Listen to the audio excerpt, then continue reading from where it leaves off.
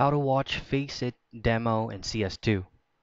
Now, the process is going to be the same thing if you're going to be using the Faceit software or maybe the browser.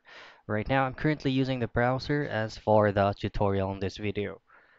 Now, you'll have to run through any matches that you do have on CS2 game so that you can download that file.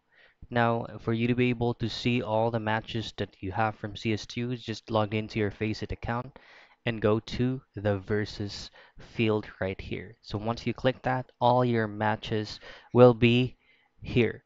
So if you will be downloading a certain match and view it as a demo, just simply click on that and download it. It will usually be run through a WinRAR file. So you just have to extract it and then just click and drag the file to the extracted file to your Steam account, browse it, and then you should be able to watch demo. And that's it. That's how you watch demo and Faceit in CS2.